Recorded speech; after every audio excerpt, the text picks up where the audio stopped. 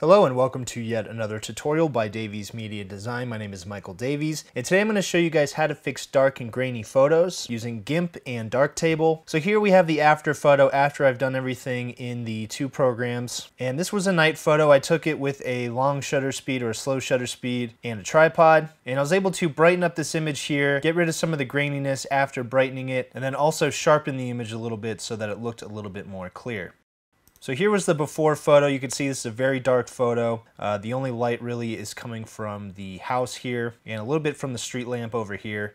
So I'm going to show you guys how you can achieve this much brighter image with a minimum loss of quality. But of course, before we get into that, I want to direct you guys over to my website at daviesmediadesign.com. We've got tons of GIMP video and text tutorials on here, as well as Project Translate and our pull of the week, so definitely check that out. You can also enroll in our GIMP photo editing course from beginner to pro photo retoucher, and we recently hit our 350th student. It hasn't updated on here yet, but thank you to everybody who's enrolled in our course. And you can check out our official DMD merch page. 10 to 25% of all profits go to Habitat for Humanity, so I'll include a link to this as well as all the relevant links from this tutorial in the description. So I mentioned that I'll be using a combination of Darktable and GIMP, and that's because I think Darktable handles darker photos a little bit better than GIMP does. I think GIMP creates a lot more grain, a lot more noise. So what I'm going to do is start by opening my image into Darktable, so I can just right click, go to Open With, and choose Darktable. You will have to download Darktable separately if you don't already have it on your computer. Darktable is a free program, so you won't have to pay for it. So once I have my image open in Darktable, what I want to do is go ahead and start by brightening this up. So I'll come over here and click on the basic group, and I'm going to start with my brightness and contrast as well as my saturation. So I'll just turn my brightness up a little bit, and I'm also making sure to not add too much or any of the haloing effect, which is basically when you brighten an image too much, it'll start to almost look like there's a halo around objects. So I'm just keeping an eye on that as I do this. But I'm just going to brighten this up to about there. We're going to brighten it even more using a couple other tools, so I'm not going to overdo it here. And then I'm just going to increase my contrast a little bit to compensate for the extra brightness we added. And then there's not a whole lot of color in here right now, so I'll go ahead and turn my saturation up a little bit. And we're also going to use the vibrance in here, so we don't want the saturation to be too high. Once I've done that, I'm going to go ahead and click on here and close it out. And the next thing I'm going to do is increase the exposure. This is another way to brighten your image. So I'll come over here to my exposure slider, and this is measured in stops on your camera. And so if you go up by every half a stop, that's going to be a pretty significant amount of brightness depending on your image. So I'm just going to slowly drag this up manually. And again, I'm trying not to overdo it. You'll see if I go too high here, it starts to blow out some of the highlights that are already in the image, in this case the sky, so it's blown out the details in the sky, and that's not something we want to do. So I'll just go ahead and keep this at 0.23, and then I'll increase my black slightly, and that's just kind of like the brightness contrast. It's going to help us add back in some of the blacks that were taken out when we increase the exposure to keep this from looking a little bit too flat. And so you could do a before and after by toggling the switch right here. It looks like a power button. So there's a before and there's an after. You'll notice that I'm not doing anything too extreme here because the more you brighten an image in post, the more grainy it's going to look. And we're already going to be dealing with a decent amount of grain here, so we don't want to overdo it. So I'll go ahead and close out my exposure. And now I want to come over here and work on our white balance. So this photo right now, because we've got a lot of light coming from the street lamps and the house, it almost looks a little bit too orange here, so we're going to go ahead and cool this image off a little bit. So right now the temperature is set to about 6,500. I'm going to come over here and just drag this temperature down a little bit to cool it off. And this can be up to you guys as to how much you want to cool it off. You'll notice that the more I cool it off, the bluer the sky gets. So I'll set this to around 5,500 for now, and we can always change that later. And then I'm going to just drag my tint here, and you'll see this is almost like the hue slider in GIMP, and as you drag it around, it will change the overall color of your image.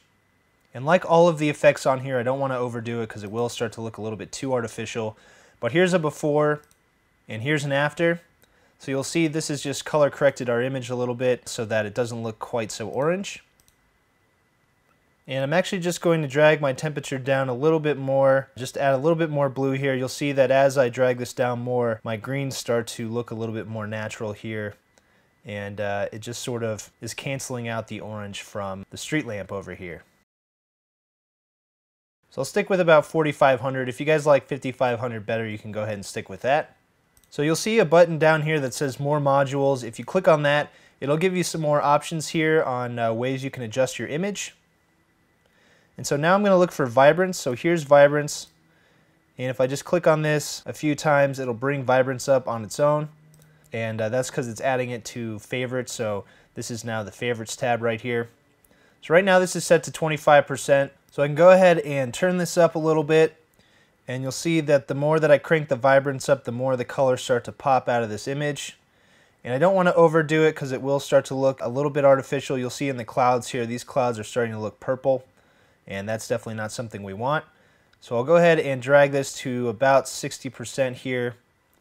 And our clouds still look a little bit purple. So what I'm going to do is come over here and come back to our white balance and see if maybe turning the temperature up a little bit will fix that. And you'll see that it actually does. So there is a fine balance here between trying to make this image look natural in terms of the greens in here and the sky, and getting rid of that orange and then having too much of that and making things start to look like artificial colors. So we're definitely trying to find that balance here. And if need be, you can also come over here to these sliders here and make some adjustments. And so I've gone ahead and turned the blue down a little bit here while also adjusting the temperature. And I found, I believe, a happy medium here where I've toned down some of the purple that was in the clouds, but didn't take out too much of the blue in the rest of the image. Alright, so now I'm going to export this image. So I'll come over here to my light table tab and click on this image here. And over here you'll see a drop down arrow labeled export selected. So go ahead and click on that. And you could choose your file destination here. You could choose the quality of your image here. So I have this set to 100. And I'll go ahead and hit export, and that'll export my image. And here you can see where it was exported and what the name of the file is. So now I've navigated over to my folder where this is located, and you can click on here. So this is what our image looks like right now. And I'll go ahead and close this out, and I'll right click and go to open with and choose GIMP. And so this will open our file up in GIMP. It's going to ask if I want to convert this file to the native sRGB color profile. So I'll go ahead and hit convert. And now here's our image that we were editing in Darktable, now open in GIMP. And we can compare this to the original image. So here's the original, and here is the new image after we've made some adjustments in Darktable. There's still quite a few things we have to do here because it's still a little bit on the dark side and it is not entirely sharp, so there's not a whole lot of detail in this image. And then you can still see some of the artifacts from the camera. And hit Z to grab your zoom tool or click over here, and then I'll zoom in here. And you can really see how many artifacts were on this camera. So really a lot of specs on here that we need to get rid of. So I'll hit Control and click to zoom out. So I'm going to make sure I'm on my layers panel here, and I'm going to go ahead and start by adjusting the levels of this to try to brighten it up a little bit. So I'll go to Colors, Levels, and you'll see that the lighting is actually pretty even in this image, though there are some bright spots here. But I'm just going to play around with this here, the level. So the left arrow here is the shadows, the middle is the midtones, and the right side are the highlights. And I don't want to overdo this adjustment just because it will blow out, especially the highlights here, or just really increase the graininess of the photo. But here's a before and here's an after, so this has helped us brighten up this image a little bit. We can also constrict the output level, so if I bring this left slider here, the shadow slider, to the right, it's decreasing the output level for the black pixels, which is causing this to be a brighter photo. And if I bring this white slider over the highlight slider, you'll see that it'll darken the photo. So here's a before, here's an after. And we don't want to overdo this effect, but that looks pretty good to me. So I'll go ahead and click OK to apply those changes. And now our photo is a little bit brighter here. So the next thing I want to do is add some more saturation to this because the colors are still a little bit desaturated in my opinion. So I'll go to Colors, Saturation, and go ahead and turn the saturation of this up a little bit. So you'll see if I turn it up too much, the sky looks really artificial and a lot of the colors look pretty artificial. So I just want to turn this up a little bit here. And here's a before and here's an after. So I'll click OK. And now what I'm going to try to do is see if I can bring out some of the details in the highlights here. And I'm going to do that via the new Shadows Highlights feature, which is found in GIMP 2.10 and newer. So I'll go to Colors, Shadows Highlights. There is actually a shadows highlights feature in Darktable, but I think it creates too much of a haloing effect. So we're going to see if GIMP's shadows highlights feature can work a little bit better. So I'll go ahead and drag my shadows slider here. And you'll see if I drag it all the way up, it has a very intense effect, and this looks very artificial, so that's not what we want. And if I just incrementally drag this up, we can just sort of eyeball this until we get the amount of brightness in our shadows that we want. And you can see that inside of GIMP here, this is recovering some of the details in the shadows of our image without creating a halo effect. Darktable really does create that halo effect with this tool, even with the slightest adjustment. And then I'll also come down here and see if I can work on the highlights. And our sky does look really bright, maybe a little bit too bright, so we can adjust those highlights, turn them down a little bit. And then we can also see if we can adjust the colors here. And there doesn't really appear to be any effect, so I'm just going to keep this set at 50. Now you've also got the white point adjustment here, and if I drag this to the right, this will actually increase the number of white pixels in here, which will brighten up the image. So here is a before, and here's an after. So you'll see we've recovered a decent amount of details in the shadows, and I think overall this helps make our image look a little bit better. So I'll go ahead and click OK. So to me, this photo is missing a little bit of contrast at this point. We're going to create some of that with the unsharp mask in a second. But before we do that, I'm going to use the curves tool to add a little bit of contrast here. So I'll go to Colors, Curves, and I'm going to go ahead and click and create a point in the middle of our curve here. And then I'm going to create a point down here and just drag it down a little bit, and then come up here, create a point, and drag this one up a little bit, and that's going to create an S-curve. You'll see that these changes I've made are very minute. I don't want to overdo the S-curve just because night images, really, you can't add too much contrast or it will darken them up again. But here's a before and here's an after, so you'll see there's a little bit of contrast added here, and I'll go ahead and click OK. So the next thing I want to do is get rid of some of the noise on here. And I'm going to grab my zoom tool and zoom in so you guys can see what I'm talking about. Again, it's these areas here, these problem areas where you have a lot of artifacts from the camera. Usually when the photos are darker, you're going to get more and more of these artifacts, depending on what lens you're using and what camera you're using. But I'm going to use the / on my keyboard to bring up the search feature and type in noise reduction. And so you'll see we have our noise reduction GEGL operation here. And I'll click on that. And the reason I'm going to stay zoomed in is because I want to see how this noise reduction filter is working on the noise we see in here, including the grainy parts of our image and these artifacts from the camera. So if I turn the strength all the way down, here's what this looks like without any noise reduction. And then if I turn the strength all the way up, you can see that really what this does is it blurs the image a little bit, but by doing that, it smooths out some of the noise you'll see in our image. And you can also do a split view here and do a side-by-side comparison to see what this looks like without and with. So here's without the filter, here's with it. So it's made our image a little bit blurrier, but it's also taken out a lot of the grain. So I'll go ahead and hit OK. And we're going to fix the blurriness of this photo, and we still have some work to do with the noise. So what I'm going to do now is come over here, and I'm going to change the name of this layer to House Night Photo. And I'm going to go ahead and duplicate this, and now we know we have a night photo copy here. But this is actually going to be a filter called Symmetric Nearest Neighbor, and that's just going to be another filter that's going to help us get rid of some of this noise here. And so what I'll do with this new copy layer selected is I'll hit the / key on my keyboard again, and we'll type in Symmetric, and that'll bring up Symmetric Nearest Neighbor. Double click on that, and now you'll see with this filter, it is getting rid of those artifacts in here. So if I hide the preview, here's before, and then I show it, here's after. But an issue with this filter you'll see is that it almost makes our photo look like a painting or something, so it makes our photo look not as realistic. So as per usual with these noise reduction filters, there's a trade-off. But what we're going to do is we're going to apply a mask to this layer so that it doesn't apply the Symmetric Nearest Neighbor effect to the entire image. So I'll turn the radius up a little bit and see if I can do a better job of getting rid of the artifacts here. Alright, so I've got this set to about 20 for the radius. I'll click OK to apply that. And I'll grab my zoom tool when that's done, hold Control and zoom out. So now you guys can see what I'm talking about. This almost looks like it's got a filter on it that makes it look like some sort of painting. But what I'm going to do is come over here to this layer, right click, and go to Add Layer Mask. And then under Initialize Layer Mask 2, I'm going to choose Black Full Transparency and click Add. So now with that layer mask on, it'll go ahead and mask that entire layer. But we're going to grab our zoom tool, which I still have selected here. And we're going to zoom in on the part where we could see the camera artifacts. So there's a lot right here. There's some over here in the tree. And there's a few over here in this tree as well.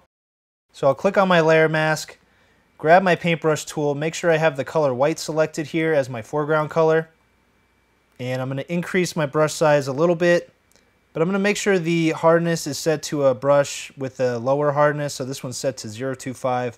And you can come down here, and this also has a hardness slider to it, so we can turn this hardness down on here, because I want this to be a very soft brush so that the strokes that I put in here blend in with the photo behind it, the layer behind it. And I'm just going to go ahead and paint over those spots, and you'll see that as I do that, those spots will disappear. So there's one up here, there's a few over here.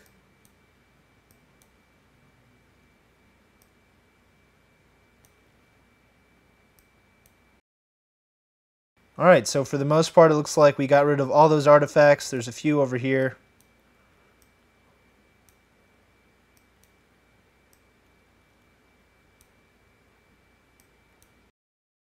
Alright, so I'll grab my zoom tool and go ahead and zoom out. And our photo is really starting to come together. So now what I'm going to do is come over here to our original layer, and I'm going to add the unsharp mask to go ahead and sharpen up our image overall. So we'll go to Filters, Enhance, Unsharp Mask, and we can turn up the standard deviation a little bit. We don't want to overdo it. So you'll see if I turn this way up, there's just too much sharpening on here. If I turn this down a little bit, it'll look a little bit more natural. And I'm trying to find the happy medium between this image looking sharper and this image having too much noise being revealed. So I'll go with this number here, the about 2 for the standard deviation, and I'll keep the scale at 4. And here's a before, here's an after, and I'll go ahead and click OK. There's just a couple things left that I want to do, so I'll go ahead and grab my crop tool. And I've got my crop set to a fixed aspect ratio of 1920 by 1080 here. You can just type in 1920:1080. And I'm going to click and drag, and I'm going to crop this so that this has that aspect ratio to it, just to give it a panoramic sort of look. And I'll go ahead and click to crop. And the last thing I'm going to do is I want these lights to be a little bit more orange so that it blends in a little bit with the orange from the street lamp here, just to give the colors a little bit more consistency. So I'll create a new layer, and I'll name this Lights. Make sure the fill width is set to transparency and click OK. And I'll go ahead and move this up to the top. And then I'm going to click on my original layer here, grab my paintbrush tool, grab the foreground color, and grab my color picker tool. And I'm going to click on the color of the light here. So make sure we get a nice yellow color here. And I'll click OK. And I still have a pretty soft brush selected here with the hardness turned down. I'm just going to crank up the size here a little bit. And then I'm going to come over here, click on my lights layer, and I'm just going to click everywhere where there's a light source. And then I'm going to come over here to my layer mode and change this to overlay. And now I'll come over here to colors, hue saturation, and I'm going to adjust the hue of this layer. And I'm really keeping an eye on the yellow here because I just want that yellow to be more of an orange color. So I only have to shift that over a tiny bit there. And now you'll see that our lighting has shifted over to more of an orange. And I'll click OK. And if I hide this, here's a before, and here's an after. And so that just helps our light source stand out a little bit, and it also helps blend it so that it's more the same color as the orange over here. So here is the previous photo before we did anything to it. And here's the final photo. So that's it for this tutorial. If you liked it, please subscribe to our YouTube channel at youtube.com/daviesmediadesign. You can also visit our website at daviesmediadesign.com. You can enroll in our GIMP photo editing course from beginner to pro photo retoucher, and I'll include a link to that as well as all the relevant links from this tutorial in the description. So thanks for watching, and we'll see you next time.